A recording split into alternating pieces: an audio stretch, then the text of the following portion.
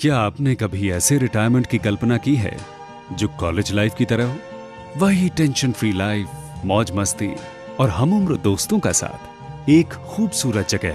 आप अपनी जिंदगी के सहेजे हुए खूबसूरत पलों को दोबारा से जिएं। Since then, in the last 6 years, it's just been more of the players themselves and a few volunteers who have been absolutely voluntarily doing this game in India. From 150 players in West Bengal, today we have about 8,500 players across 7 states of India.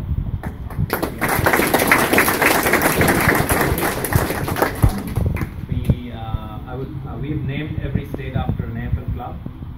So I would name them just for your reference. We've got Bengal Tigers, Jharkhand Crows, Orissa Swans in the east. Then we've got the Rajasthan Eagles, Maharashtra Giants in the west. And we've got Kerala Bombers and Tamil Nadu Kangaroos in south. Work is on in Chhattisgarh, Gujarat, Punjab and Bihar as well, and we look forward to continue that work in the next couple of years. Participation at the International Cup has been a big challenge because the AFL doesn't organize this tournament. I mean, when it comes to the expenses, all countries, there are 18 countries which play in this competition, and they all raise their own funds and bring the teams along here. So every 3 years we have to raise an immense amount of money and get the team out here. Thanks to everyone who has helped in that journey. While the team is out here, Air India has been a big support this time, and out of the probably 150 Indian origin ambassadors who are now as AFL ambassadors, we are grateful to the 4 or 5 who stepped up and helped the team when it really mattered, and we look forward to the rest of them joining in thanks to this event where everybody can get the information, and probably when we work together as a team, this sport can really grow, because now the AFL is interested in playing a game in India, and 4 of the clubs who we have been dealing with as AFL India are all now interested in playing in India. So it looks like it's happy times for us in the future, thanks to all the voluntary hard work that has already gone in. I should also mention the AFL last year employed me and brought me out from India as AFL's first overseas employee to lead the India strategy and work in the multicultural department. So I'm really grateful to them for doing this, and this is all thanks to Kevin Sheedy, the visionary, who you would all know. He has been behind all the innovative ideas that the AFL has provided so far. So he went out in January earlier this year and saw the work we are doing in India, and I think now we don't need a better ambassador than Kevin Sheedy himself to talk about the potential of growing this game in India. So thanks to everyone who came out here to support the event and the team. The team is here behind from all the 7 states, and they're all 90% of them have probably flown on a flight for the first time, and they've all come here for an experience. I know many would say our sizes might not be good enough to play Australian football, but I think we are moving ahead back in India in a strategic long-term plan to establish the sport. We are working closely with the Sports Authority of India to establish Aussie rules as a nationally recognized sport in India. So it doesn't matter, it's about the experience. They go back and they become leaders to further grow the sport. So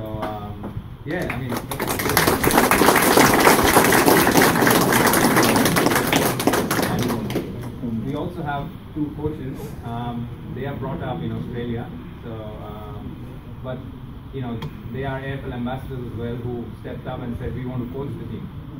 So on ground help. Really grateful to you guys.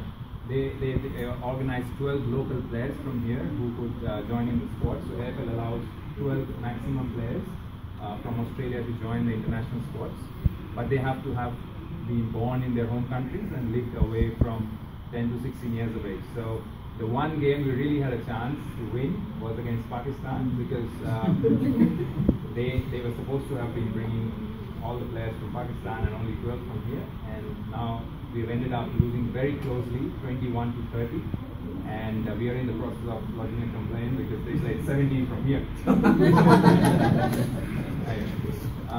Yeah, so that's pretty much it. I'm happy to answer any question, any information that anybody requires.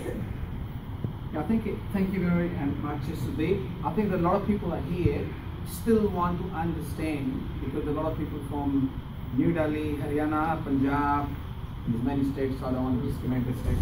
A lot of people here from Uttar Pradesh and all of the states. So they are here now and they have a lot of connections back home. So how they can contribute their connections and get the top players from their towns, from their areas to join the India AFL team. What is the process and how they can sort of, where they have to go in India, who they need to talk, and how they need to work out all the things. Do you want to give some brief about it? Absolutely. Like as I said, we are already there in 7 states, so we don't want to spread our arms too wide. We want to stay in a position to control what we are doing. So we might look at 11 to 12 states in the next 3 years, and of course you need, without any discrimination, some really physical and tall and well-built players from up north in India. So that is really an area we're looking at, expansion in the northern part of the country where we don't exist yet. And also if there's anyone who wants to support the states that are already there, please feel free to get in touch with myself or Priyank Joshi and Mona Kalra, who are also the board members out there at the back. We're happy to have a chat, share our emails, and it will be really amazing to have support. Like, I think what you're trying to say is we are a small team doing this. If we can get your support, create a bigger team for AFL India, we can do an amazing job in the next 3 years. So Didi, when you say support, can you a little bit describe what's the definition of support in your way? What kind of, because the people are there they all come from a lot of a business background, and they are passionate about it, and a lot of people are here for the reason for AFL India. Losing the India doesn't make us excited, but we can next year win against Pakistan, that's not a problem. But what we need to do now, how we can contribute, how these can. So when you say support, what kind of support you're looking for? So without a doubt, biggest support is the sponsorship. We are still trying to raise funds for the players that have come here. It is still unpaid to Air India. And for growth back in India, support is not limited to just sponsorship. Even just the voluntary time to help establish state and district associations, have a team of volunteers who can regularly help the players, get players, connect us with schools, universities, sporting associations, because all of those 8,500 players have come from some other sports, because we don't play footy from birth like here. So everything matters. It's not just sponsorship, but also your voluntary time, your connections, leading us in the right way in every stage. Everything matters. Well, thanks, Sudeep. Also, I think Sudeep has given a bit of a clue. If we're anybody passionate about, especially from North India, it's not discriminating other part of India. So I think you must contact Sudeep and also the other members of the program here and coaches, obviously. I think it's fair to say that I also like to see your view, because I had an honor to meet Pakistani female team, and I was amazed to hear that the female team of Pakistan come here. So Pakistanis, females, especially from that kind of a climate at the moment in Pakistan, coming to Australia and playing a AFL game, that's quite incredible. And thank you for the coaches who went to Pakistan and organised that trip, and they have played here. I'm not sure how many matches they have played, but I think they participated. So would you like to sort of give it an indication, because we were not representing AFL female in India. So what is the process to do also and become a female team from India? Right. So I think it's great work done by AFL Pakistan, who just started activities from Islamabad last year. I've personally been supporting Fab Chata, who's been leading the work on the ground. Because at the end of the day, vision is to grow it amongst our subcontinent, and India, Pakistan, Sri Lanka, Nepal, Bangladesh, having tournaments regularly instead of playing once every 3 years. The boys have never played in the last 3 years. Don't have international match practice compared to all the other countries who are doing well in this tournament. So really want to have the countries play together. But when it comes to the girls and the women's space, back in our countries, it's a big responsibility, of course. I hope you all acknowledge that. So we don't want to have, we want to, have enough capacity to work on where we are. So let's build on the boys sport first, get to the level, get recognized by Sports Authority of India, and then we can get support from the government of India, and that's when we will ideally go into the women's space. We don't want to go into any publicity stunt. We want to focus on real development. So it is easy for first-timer countries like Pakistan and Sri Lanka to just pick a kabaddi or a rugby or a football team, make them play footy and bring it out here. But when it comes to the growth of the game, some of the boys Kevin Chidi keeps talking about, like from Kerala, they take a 44-hour long train journey to come to Calcutta for a national camp.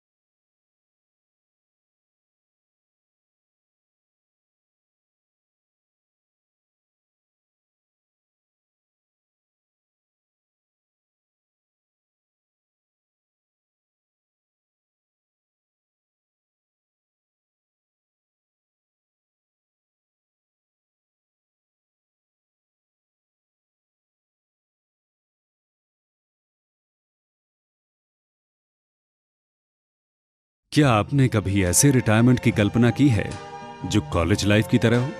वही tension free life, मौज मस्ती और हम उम्र दोस्तों का साथ एक खूबसूरत जगह। आप अपनी जिंदगी के सहेजे हुए खूबसूरत पलों को दोबारा से जिएं।